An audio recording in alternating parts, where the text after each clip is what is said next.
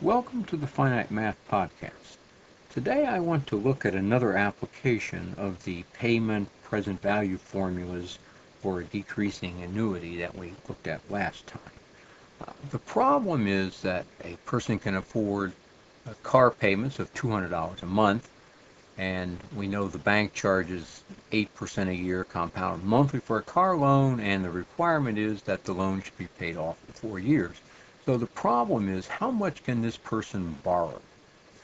All right, so the formulas that we looked at before, this time we're interested in the initial value, the present value, because we know what the payments are going to be, or what we would like to pay. All right, so how do we implement something like this? Well, we can go to the applications. We're going to use the TVM-solver again. We highlight this, and now we have to fill in just the appropriate values. Well, let's see, we have 4 years, so 4 times 12, that's 48. So 48 will be the number of payments, the term. The interest rate is 8%. The present value is what we're looking for, but our payments, we want to pay out $200 a month. Now I should enter this as a negative number. We're going to pay it out. The future value should be 0. We're paying off the loan. And the payments per year and the compounding periods, well, we're doing all of these things monthly, so we'll set both of these to 12.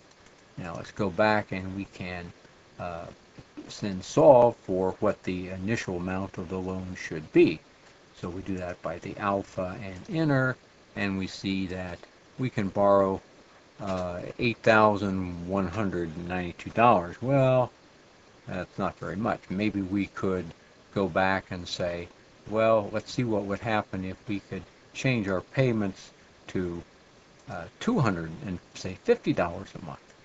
Let's see what we could borrow in that case, $250. And now we can go and we can solve this like we did before. And we see now that we can borrow $10,000, $10,240. Well, that's the way you can solve for the present values. Thanks for stopping by. I hope to see you later for another podcast.